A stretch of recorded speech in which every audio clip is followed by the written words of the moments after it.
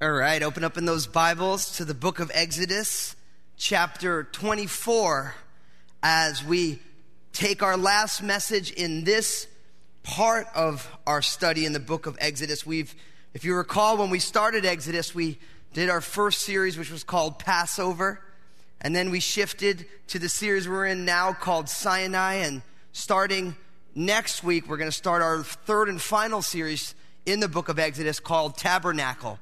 As now, after today, the focus is going to shift to that portable worship tent that would be the forerunner of the temple. And it's going to be a great study, but for tonight, for those of you on Twitter, it's the last chance you get to use that hashtag CCC Sinai, so enjoy it, because we'll have a new one for you next week. Open up to Exodus chapter 24. Now, if you recall, Exodus chapters 22 or 21, 22, and 23, we called it the Book of the Covenant. And we spent a good amount of time looking at these various laws and why they're there. And some of the feedback that I've gotten from so many of you is when you read the book of Exodus, it reads, sometimes you're like, okay, it's like a law, it's a law, it's a law. But we don't actually think about the ramifications of why those laws are there. And so we looked at things like when we neglect things, how that looks. Is our intent to do good or to do evil? We talked about things like that the way we treat someone has actually nothing to do with how we feel about them. And that's a huge lesson. So many people are like, man, Pastor Daniel, that's a really serious statement. Because so often how I feel about somebody dictates how I treat them.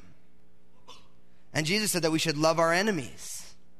So right and wrong is not dictated by emotions. It's dictated by the heart of God. And so we've been studying these things and seeing these things. In Exodus chapter 24, we find now that the children of Israel are going to affirm that covenant. God has been telling them, these are the parameters of our relationship. And the children of Israel are going to say, you know what, God, we are in. That's what tonight's going to be all about. So look at what happens. In Exodus chapter 24, picking up in verse 1, it says, now he said to Moses, come up to the Lord, you and Aaron, Nadab and Abihu, or Abihu, depending on how you like to syllabify that name, and 70 of the elders of Israel, and worship from afar. And Moses alone shall come near the Lord, but they shall not come near, nor shall the people go up with him. So Moses came and told the people all the words of the Lord and all the judgments, and all the people answered with one voice and said, all the words which the Lord has said, we will do. And Moses wrote all the words of the Lord. And he rose early in the morning and built an altar at the foot of the mountain and 12 pillars according to the 12 tribes of Israel. Then he sent young men of the children of Israel who offered burnt offerings and sacrificed peace offerings of oxen to the Lord. And Moses took half the blood and put it in basins, and half the blood he sprinkled on the altar. Then he took the book of the covenant and read it in the hearing of the people. And they said, all that the Lord has said we will do, and be obedient. And Moses took the blood, sprinkled it on the people, and said, this is the blood of the covenant which the Lord has made with you according to all these words. Now, notice in verse 1, the Lord is calling Moses to go up to the Lord, and he's supposed to bring people with him. He brings Aaron, who's his brother. He brings Nadab and Abihu, who were Aaron's two oldest sons. And these sons were meant to be the next high priest. But if you remember from the book of Leviticus, I believe it's chapter 10, to make sure that in Leviticus 10, Nadab and Abihu, they offered profane fire before the Lord, and they died. And we'll get to that a little bit in Leviticus chapter 10. But it's interesting, now Moses has been doing much of the interaction with the Lord. And now God's saying, look, I want you to bring other people. I want you to bring Aaron. I want you to bring Nadab and Abihu. I also want you to bring these elders with you, these 70 elders. And I want them to worship from afar. And there's a couple things here. First, notice that now God's design, it had been mostly Moses or Moses and Aaron. And now you got some 74 people who God is summoning. Why? because that's how discipleship works. Nadab and Abihu were going to learn how to be high priests by watching their father Aaron. The 70 elders were going to learn what it means to be a spiritual leader for the children of Israel by watching Moses and Aaron. You can call this apprenticeship, mentorship. It's something that as Christians we should be very passionate about, because this is exactly what Jesus did. When Jesus came on his great rescue plan, he didn't just come and do it all himself. He came and he got 12 disciples. And he said, come on, I want you to do the work of the ministry with me. Now, were these guys the most gifted in the land? Surely not. Did they have it all together? Surely not. Did they make a million mistakes? They sure did. But by the book of Acts, God is using each one of these men in very powerful ways. So notice that. And this is an important encouragement for all of us, that no matter where you are on your spiritual journey, you need to start inviting people along with you.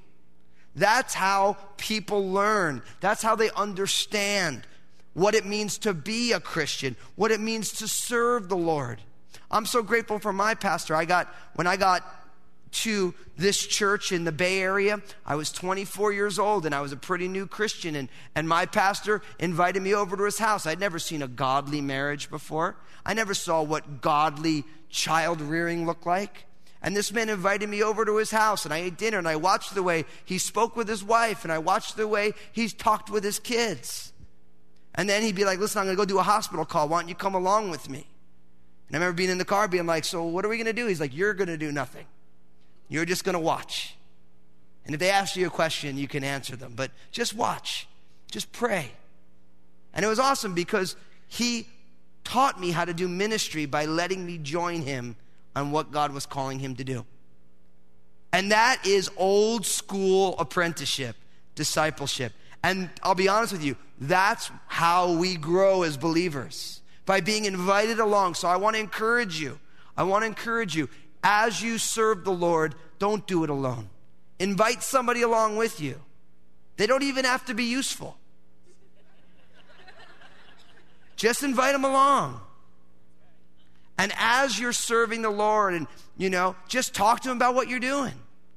And what happens over time is that, I've heard it said that true ministry is caught, it's not taught. It's like a disease. Because all of a sudden, you go do it, you go do the ministry with someone, and someone's blown away, like, how'd that happen? You're like, I don't know. We prayed before we went in, we said, God show up, God showed up, and we're all being like, wow. So I love this now, because it's not just God being like, come on, Moses, we're going to get real deep with the Lord. I'm going to teach you all these commandments, and it's all for you because you're the spiritual giant in the land. He's like, no, I want you to bring Aaron with you. I want you to bring Nadab and Abihu, his sons. I want you to bring 70 elders, and we're all going to come. Now, everyone's not going to do the same things, but God wants people along for the ride. So brothers, sisters, listen, take people along for the ride with you. Don't do it alone. Don't do it alone. You get a chance to nurture people. Help people understand. And listen, if you're the kind of person like, I just want to learn, just invite yourself along with people then. Jesus did it all. It's very Christ-like. Remember Jesus? He was walking and Zacchaeus is in the tree. He's like, Zacchaeus, come on down. We got to go eat at your house today. He just invited himself over. I mean, isn't that what Jesus did in your life? He just invited himself in. It's like knocking, like, hey, can I come in? You're like, yeah, sure. And Jesus is like one of those guests. He just never leaves, You invite him in. He stays the whole time. After a while, you're like, man, it was really great. It's great that he's around all the time. And I don't ever want him to go away. That's how Jesus works. So just invite yourself along. Invite yourself into it. It's not necessarily a bad thing. But I like this because God wants other people to grow. It's not just about Moses and Aaron, who we've been seeing so much of. Now Nadab and Abihu and these 70 elders. They're all meant to be useful for God's kingdom. Now notice though, in verse 2, he does say, Moses alone shall come near to the Lord, and they shall not come near, nor shall the people go up with him. So don't miss this now. Everyone's supposed to come, but Moses is the mediator. Moses is the only one who's allowed into the holy presence of God. And this style of spirituality was put right into the whole DNA of the children of Israel. We're going to start finding when we look at chapters 25 and 26. about the tabernacle, how there's going to be a veil between the holy place, which is where all the priests could go, and the Holy of Holies, where only the high priest could go, and all the people could only stay outside in the courtyard. So this all speaks of the holiness of God, but what happened when Jesus died on the cross? That veil between the holy place and the Holy of Holies was ripped, not from the bottom up, but from the top down. And so maybe back in the day, only certain people were allowed into the presence of God. Now, because of the dispensation of grace that we have, because of the finished work of Jesus, if you put your faith and trust in Jesus, you have free access. And you are holy not because somebody did a special ceremony over you. You are holy because you have put your faith and trust in Jesus. And Jesus has cleansed you on the inside. And I love this about the gospel, that no matter who you are, no matter where you've been, no matter what you've done, if you come to Jesus, you could have been the most raunchy, nasty person who ever lived, and Jesus sees you white as snow. Because the work of Jesus is that profound. And so for each one of us, brothers and sisters, you don't need to go through me or another pastor or a priest or a this or a that or a prophet or an evangelist. You just go to Jesus. And Jesus is like, man, my doors are wide open. Just come on in. And that gospel scandalizes people. It's like, you're telling me I can have free access into the presence of God at any time simply by believing in Jesus? You know what the answer to that question is? Yes, it's really true. And those of us who have put our faith and trust in Jesus, we have experienced this. Where you or I, when we get on the knees of our heart and we say, oh God, I want to know you. God says, yeah, I want to know you too. I want you to know me, everything about me. I want to share all of me with all of you for all the world. So brothers and sisters, don't think that there's a hierarchy into God's presence. If you're with Jesus, you're on the guest list. You come in and out anytime you want. But let's go in and stay in. But at this point, it's only Moses going in. Now notice what happens. In verse 3, Moses came and told the people all the words of the Lord and all of his judgments, and all the people answered with one voice and said, all the words which the Lord has said, we will do. Now notice that. Moses comes from the Lord. He says, look, this is the deal. And all the people with one voice, totally united, said, yeah, we'll do it all. So there's an affirmation. We want in on this. But notice what happens. It's a verbal expression of God's will. They say yes. Look what happens in verse 4. And Moses wrote all the words of the Lord, and he rose early in the morning, and he built an altar at the foot of the mountain, and 12 pillars according to the 12 tribes of Israel. Then he sent the young men of the children of Israel, who offered burnt offerings and sacrificed peace offerings of oxen to the Lord. And verse 6, Moses took half the blood and put it in basins, and half the blood he sprinkled on the altar. Then he took the book of the covenant and read it in the hearing of the people. And they said, all that the Lord had said, we will do. And be obedient. Notice, this covenant is twice affirmed. First time Moses told them, and they said, we'll do it. Then he goes and he writes it all down. And he reads it to them. And then they say, yes, we'll do it, and we'll be obedient. I think there's an important point here. That culture was not a literary culture. It was an oral culture. Most people didn't read, yet God still put it in a book. And I like that about the Lord. That is why here at Crossroads, and I believe in all of the churches that are profoundly passionate about God, God put it in a book. He put it in a book. He wanted to have a very real, very tangible representation. See, and let's be honest, when we write something down, it has some power, doesn't it? When you sit down and you own it and you say, like how many of you journal and you have to write down those really hard things about the garbage in your heart? It's one thing to say like, yeah, man, I'm really struggling. And you're real general, and then you go sit down and you write it down. And then it's there on a piece of paper and you got to look at it. You're like, yeah, ooh. It looks worse on paper, right? Because it's tangible, it's concrete, it's unadjustable. It's unadjustable. So Moses told him, he said, yeah. And then Moses went and wrote it down. He read it and they said, yeah, we'll do it. And brothers and sisters, we need to make sure that we take God's word seriously. And listen, I know there's some of you in here, you went to college, you're just hearing this thing, oh, you can't trust the Bible, it's unreliable. I want to reason with the skeptics in here. And I reason with you as a fellow skeptic. I've always said, I didn't grow up in the church. I didn't grow up believing the Bible. I didn't have parents who said, listen, the Bible is the word of God, and it's inerrant, and it's infallible. It's the only rule for life and faith, and you just believe it. I grew up believing it. No. That was not my experience at all. I was like the classic, I never read it, but I know it's not true. And I know that the Bible's wrong, and I had all those little proof texts that people throw out there to show, oh, the Bible's so absurd. You know, and you don't know anything except these few verses that now you just Google them, but back in the day, someone just told you, oh, it says that if you curse your parents, you should be stoned. You know, and like, oh, look how absurd it is. There's no depth to it. There's no thoughtfulness to it, as if God is on the surface. I'm here to tell you this. Unless you do not believe that any book that you are reading at any time, whether it's the newspaper, People magazine, unless you're willing to say that that isn't really what those authors wrote, the Bible is absolutely reliable. There's so many manuscripts. Literary criticism has been very good to the Bible. Don't miss that. Classic Enlightenment. We're going to disprove everything about God. Literary criticism has actually strengthened the case in the veracity of the Bible. Go to any classics department, seriously, at any university, and ask them, is the Bible, is it a reliable document of antiquity? Now, in a classics department, they're not concerned with the theology. They're concerned with documents of antiquity. See, if you go to a sociology department or a religion department, they're concerned with theology.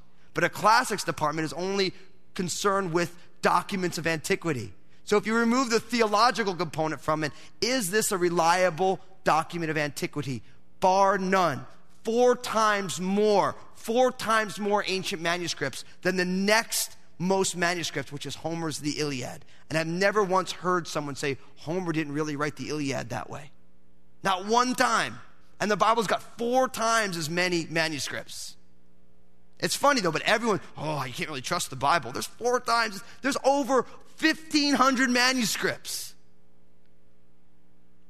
So this book that God has given us, from Genesis to Revelation, what we call the Old and the New Testament, very reliable.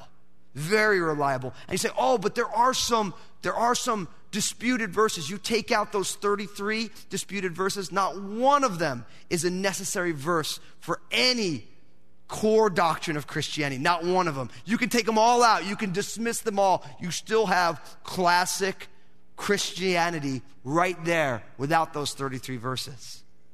And you would say, oh, well then, how can it be God's word if there's disputed verses? Well, let's do a reality check. These people were persecuted.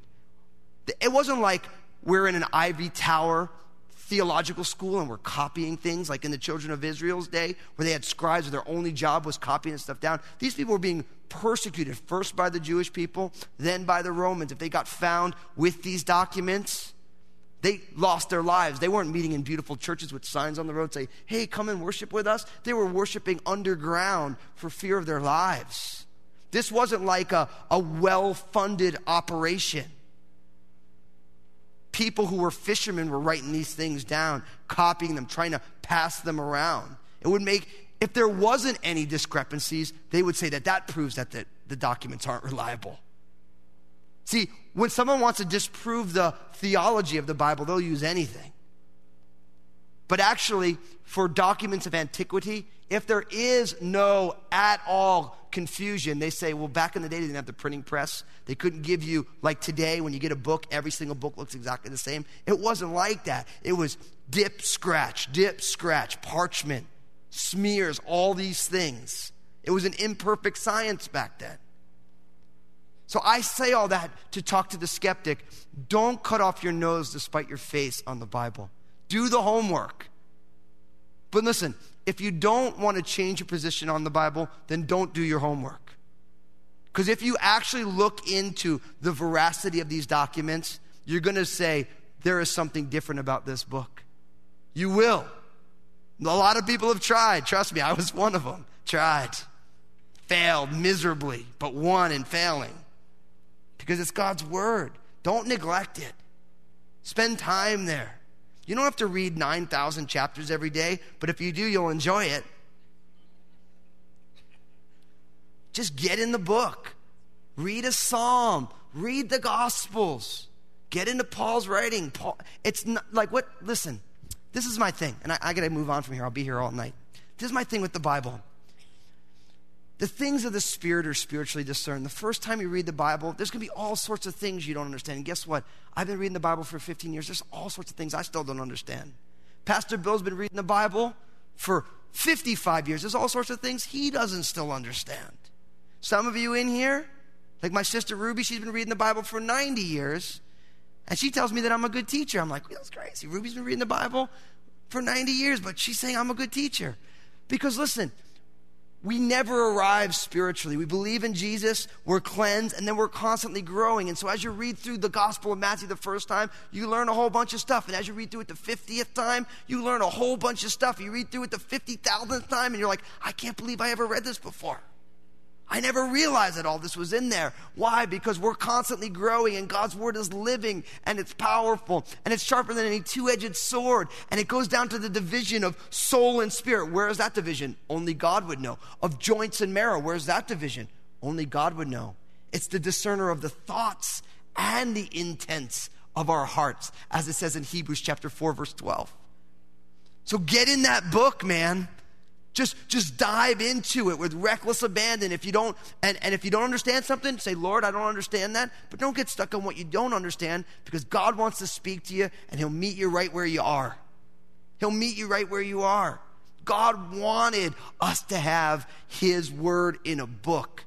So there's no denying it. There's no, oh, it was the telephone game and we didn't really hear it all right. And it's changed. It hasn't changed. It's very, very reliable in lots of different languages. God designed it this way, so don't be afraid of the word of God. My pastor used to always say, when he got his dad's old Bible, when he just first gave his life to Christ, he opened up the cover. And I love this. I put this in Obadiah's Bible when he was born. It's a little phrase. This book will keep you from sin, and sin will keep you from this book. And you know what? That's true, isn't it? When we read the word of God, it'll keep us from sin. But when we're choosing rebellion, we don't want to get into the word much, do we? Because at every single page, you're like, oh man, I am messing up. Man, the word of God will keep us from sin. It's a light to our path. It's a lamp unto our way. It shows us God's heart and God's love. So brothers and sisters, be people of the book. You know they have that desert island if you can only have 5 books. You only really need one. It's got 66 books in it. You only need one book. It's got everything you need right in there. Sure, it won't teach you how to make a good shrimp scampi, but that's why I'm around. But it'll teach you all the other good stuff, the stuff that you really need. So I like this. It's this covenant is twice affirmed, once verbally and then once in written form.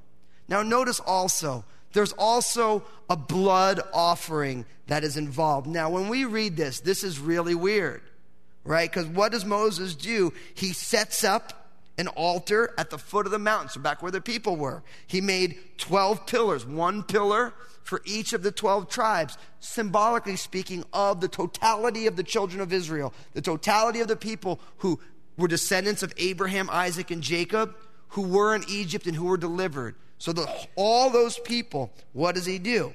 He sends out the young men. They offered burnt offerings and sacrificed peace offerings of oxen to the Lord. We're going to get to burnt offerings and peace offerings in the book of Leviticus.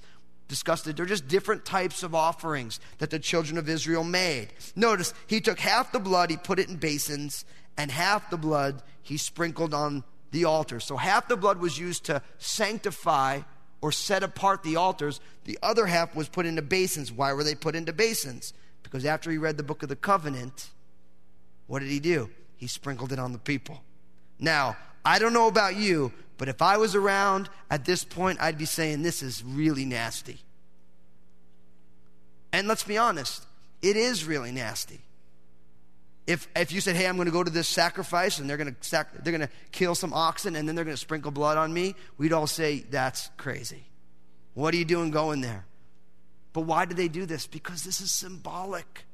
Because there's going to be a greater offering that's going to be sacrificed, that's going to set apart a people, and that blood of that offering needs to be applied to people.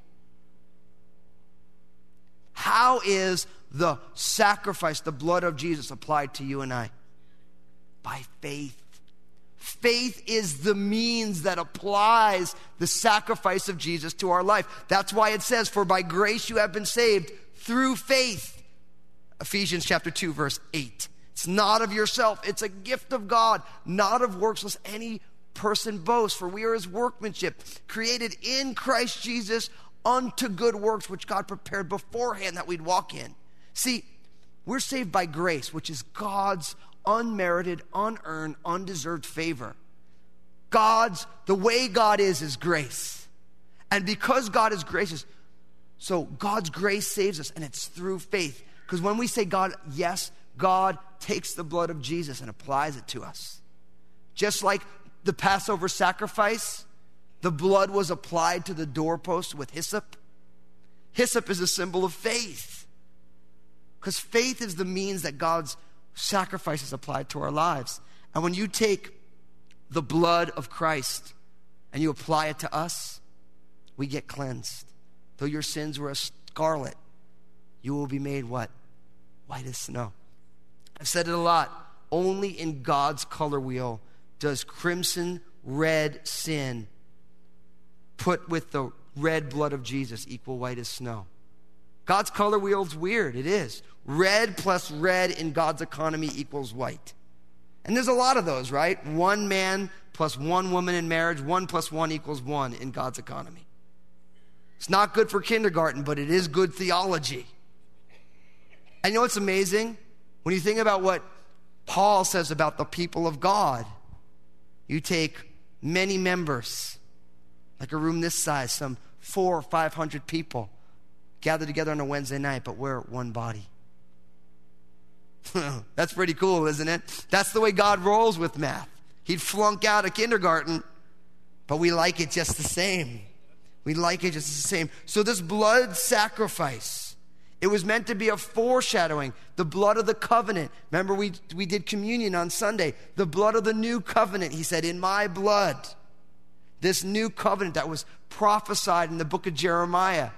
In Christ's blood. In his blood.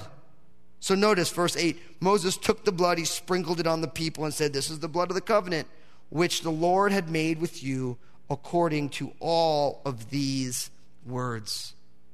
So don't miss that. The Mosaic covenant was still a covenant in blood. Now, before we move on, I want to make a point, because I think it's important, because as you're studying the law, it's really easy to think that people got saved by keeping the law of Moses. And guess what? Nobody got saved keeping the law of Moses except for Jesus. And God never intended to save anybody with the keeping of the law of Moses. From Genesis to Revelation, God has always ever had one way of salvation, and that is through belief in his anointed one. Through belief in the anointed one. And before Jesus came, we knew his name was Jesus, and he was from Nazareth, and Mary was his mother, and Joseph was his mother's husband, and all these things. People died hoping for God's mercy, trusting in God's provision, knowing that their good works were filthy rags to God. There's only ever been one way of salvation. Because it's interesting, the church loves that it's saved by grace, but often we want to meander back towards a works-based system, don't we? I get it all the time. People say, oh, yeah, I don't believe in Jesus, but you need to worship on Saturday, not Sunday, because God doesn't accept that. Or you need to make sure you get baptized with a special saying, or you need to make sure that you only hear the gospel in whatever language they value, or. And people, there's a part of us in our humanity that we need to have some skin in the game. And it's a lot easier to affix a couple of rules that we want. It's a lot easier to do that than say, God wants my whole life. That I'm a living sacrifice. My life is his. That's what God really wants. God doesn't want you just to say, okay, I'm going to do it this way. And because now, the church, we're recovering our Jewish roots in this generation. But you get all sorts of people like, oh yeah, I keep kosher now, so I can be closer to God. It's like, well, no. Jesus gets you closer to God. Or I like to do this thing or that thing. And don't get me wrong, I think it's fun to experience that history. I'm not knocking it, but it has no salvific significance. That's a good one. You guys write that down. No salvific significance. That's a good one. You roll that out tomorrow at work, and everyone will be like, okay. Do you have any creamer for the coffee?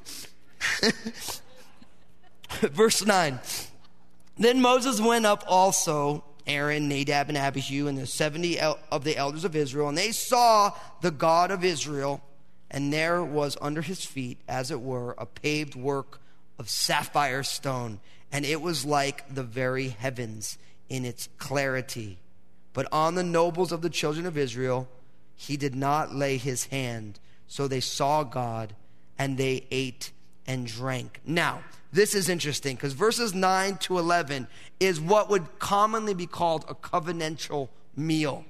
So very, very symbolic in Near Eastern culture in that day, that when two people made a covenant together, that covenant was made with the sacrifice. Remember God and Abraham cutting the covenant where they made a sacrifice and they passed in between the two?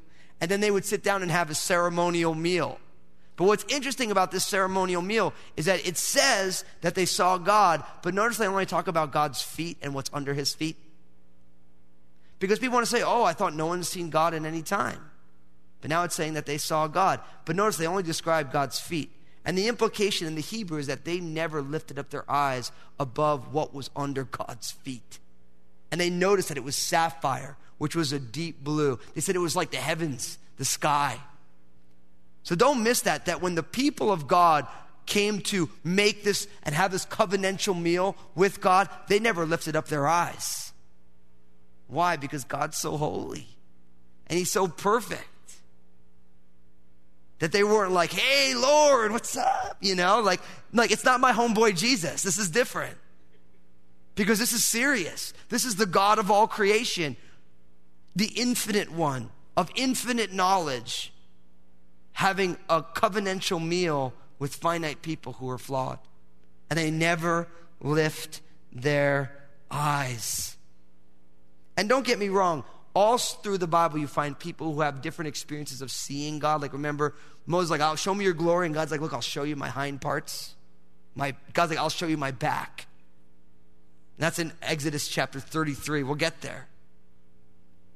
What's amazing is that Peter, James, and John on the Mount of Transfiguration saw Jesus' essential glory turned outward.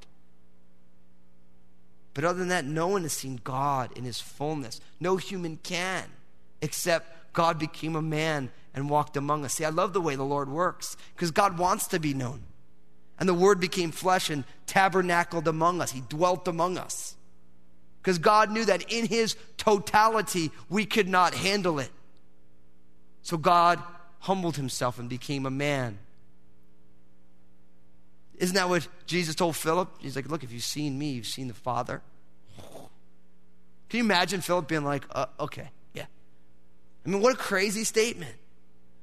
When you read the Gospels, be like, this is what God is like in a human body. Because it's easy to say Jesus is God-like, but it's hard to remember that God is Jesus-like. That the way Jesus lived and moved and carried himself in the world was the way God lives and moves and carries himself in the world. That's exactly what's going on there. But they're having this covenantal meal. That's what's going on here. Now, in verse 12 it says, then the Lord said to Moses, come up to me on the mountain and be there, and I will give you tablets of stone and the law and commandments which I have written, that you may teach them. So Moses arose, verse 13, and his assistant Joshua, and Moses went up to the mountain of God. And he said to the elders, wait here for us until we come back to you. Indeed, Aaron and Hur are with you. If any man has a difficulty, let him go to them. Then Moses went up into the mountain, and a cloud covered the mountain. Now, notice this. God calls Moses up. He says, look, I'm going to give you tablets of stone. So God is going to give him the tablets of the 10 words or the 10 commandments. Those special, those unique of the commandments. Remember, we made the case. I've said it over and over again, that often people say, oh, there's 10 commandments. No. There's only the 10 big commandments that God wrote on tablets with his very finger. Actually, the law has 613 commandments. It's a lot more than just 10. But those 10 are unique because God wrote them with his own finger. And so God tells Moses, look, I want you to come on up. And I'm going to give you these tablets. And I'm going to speak to you, and I want you to talk to the people. Now, notice what happens. In verse 13, so Moses arose with his assistant Joshua. Do you see that? Remember before I talked about apprenticeship? After Moses dies, who takes over leading the children of Israel? Joshua. Where did Joshua learn how to do the ministry? From Moses. We're going to find that eventually when the tabernacle gets set up, Moses is outside the camp. And who's hanging out there? Joshua. Joshua was apprenticed by Moses. Now, don't get me wrong. There's lots of implications why Moses wasn't allowed to bring the children of Israel into the promised land, but Joshua was. I'll just throw you this, and then you can think about it. We'll get there later. Moses is quintessentially associated with the law. The law never brings anyone to the promised land. It only brings you to the border of the promised land. Who brings you to the promised land? Joshua. What's the Hebrew word for Joshua? Yeshua. What's the Greek word for Yeshua? Jesus. Don't think that's by chance either. The law never gets you into the promised land. It only brings you to the border because it's the schoolmaster. It's Joshua who gets charged with bringing people into the promised land. That's a beautiful picture in God's word for us. But God only says Moses come. Moses brings his assistant Joshua. And Joshua's going to learn the ways of God by hanging around with Moses as Moses hangs around with God. So once again, we come back to, the need for apprenticeship, for discipleship, for inviting people to come along with you, to learn with you as you are fellowshipping with God and being used by him. Notice what he says in verse 14. Moses isn't just concerned with his own spiritual life. He's also concerned with the people around him. Look at what happens. And he said to the elders, verse 14, wait here for us until we come back to you. Indeed, Aaron and Hur are here with you. If any man has a difficulty, let him go to them. I like that about Moses. Moses is like, hey, God's calling me. Peace out. I got time with God. Don't bother me. He realizes that there's all these people who he's responsible for. He says, listen, I got to go. I'm taking Joshua with me. Aaron and Hur are here. If anything goes on, they're in charge. I like that. He's following through. He's taking care of business. Good leaders do this. Good leaders take care of people even as they go on errands for God and with God. So don't miss that. Oftentimes in our selfish culture, we like to use our relationship with God to keep us from responsibility. Oh, I'd love to do that, but I need to fast and pray. Right? It's interesting. I was talking to a buddy of mine who was studying to be a rabbi. He's like, it's something so interesting. He's like, all the daily prayers, according to the rabbis, had to be done at all the times that the kids needed to eat. I'm like, why do they do that? Like, well, the men didn't want to have to deal with the kids. I'm like, that's pretty convenient. He's like, actually, it really is, And he was in rabbinical school. He's a great guy. Cool. We've had a lot of cool conversations, but it's funny. So don't use your relationship with God as an opportunity to not be responsible for your responsibilities. That's what Pharisees do. They use those things as things to block taking care of the business that God has. But Moses is taking care of the people. Aaron and Hur are in charge until I come back. Notice verse 15. Then Moses went up into the mountain, and a cloud covered the mountain. Now the glory of the Lord rested on Mount Sinai, and the cloud covered it 6 days. And on the seventh day, he called to Moses out of the midst of the cloud. The sight of the glory of the Lord was like a consuming fire on the top of the mountain in the eyes of the children of Israel. So Moses went into the midst of the cloud and went up into the mountain. And Moses was on the mountain 40 days and 40 nights. Now, I would love to do a series on those 4 or 5 verses, because this is some deep stuff, and I can get real out there mystical on you in the midst of this. And I'm gonna save you from some of that stuff. But there's some really cool things in here. Notice first that God was in the midst of a cloud, which means that part of the presence of God is undefined for us. When you think, listen, we know clouds, right? We live here in Washington State. We do clouds, right? Clouds are not clear, crystal clear skies. They actually obscure things. And part of the way God works in our lives is to keep certain things undefined, that there is a mystery involved to it. That's the big failing of Christianity in the West based on the Enlightenment, like systematic theologies. I'm a big fan of systematic theology, but everyone's trying to put everything about God in a nice little neat scientific box. And guess what God does when you try and stick him in a box? He pops the top off. He breaks through the sides. Because God is not something to put in a nice little neat box and wrap a bow on it. He's God. And we need to maintain, in all of our theological boxing that we like to do, we need to maintain a holy sense of mystery, because God still exists in a cloud. There's part of what God is doing that we will never understand, yet we keep asking him to help us understand. It's such a fascinating picture. It's a cloud. But not only that, look at what happens. He tells Moses to go up, and does God show up on time? The answer is no. The cloud covered Mount Sinai for 6 days, and the glory of the Lord rested there for 6 days. And on the 7th day, he called to Moses in the midst of the cloud. That means that Moses had to hang around in the glory of God, in the cloud, for 6 days before God started talking to him. Now, that's hard for us, isn't it? Because we got schedules, we got places we need to be, we're very important people. And if you don't update your Facebook status at least 4 times a day, something's obviously wrong. Sometimes God is hidden on purpose. And one of the hardest things we have in our culture is that because we're used to everything immediate, if God does not speak immediately, we think we're forsaken, when sometimes God waits to see if we're really ready. You would think that God called him up. He's going to get it done. Moses is going to be back in a couple of hours. It takes 6 days for God to start talking, and Moses is there for 40 days and 40 nights. This is not like a quick process. It's not like an outpatient, an outpatient surgery where you go in, you're out and home in 2 hours. This takes some time to happen.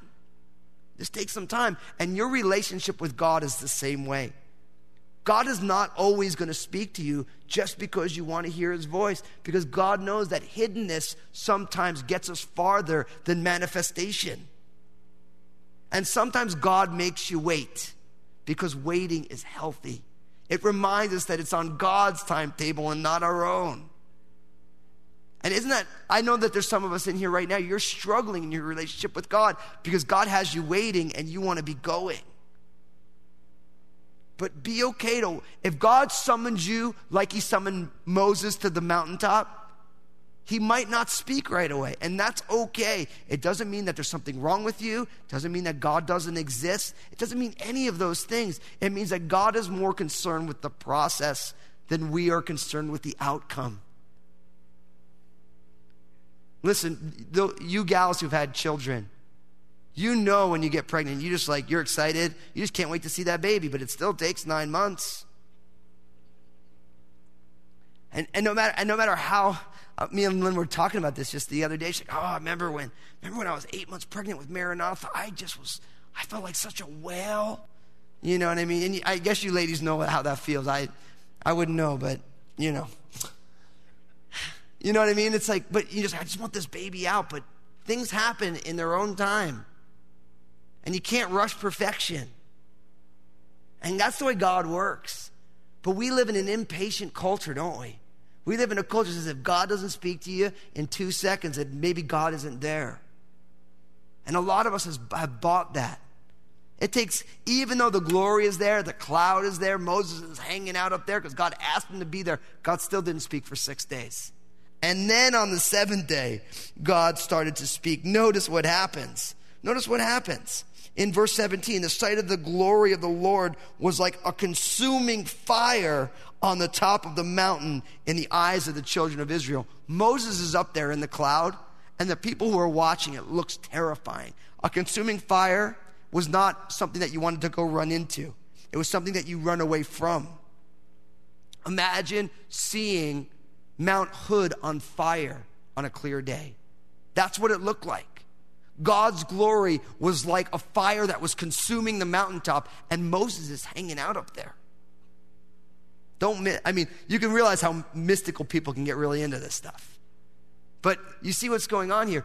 The presence of God, when God really shows up, oftentimes does not look like somewhere that a lot of people want to be.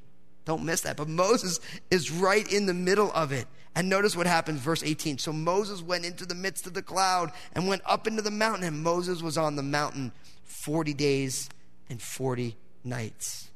40 days and 40 nights. Now, don't miss, 40 days and 40 nights obviously is a biblical idiom. We know it rained in the flood for 40 days, for 40 nights. Pops up in a lot of different places. But from here, Moses on the mountaintop, starting in chapter 25, going to the end of the chapter, you're going to get God giving Moses absolutely specific details about how he wants the people to worship him. Every single piece of furniture, how it's to be made, its dimensions, every single curtain, how it's to be stitched, what kind of metal he wants for the grommets, what kind of poles he wants. Every single detail Moses is going to get while he's up on this mountain in the presence of the glory of God. And brothers and sisters, I'm going to close with this here. I believe God wants us in the presence of his glory that is a consuming fire.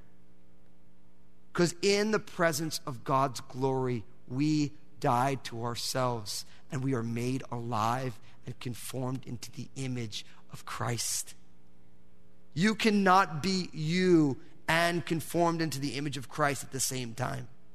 It's not possible. You cannot fill to overflowing an already full cup. It has to be first emptied so that God could fill.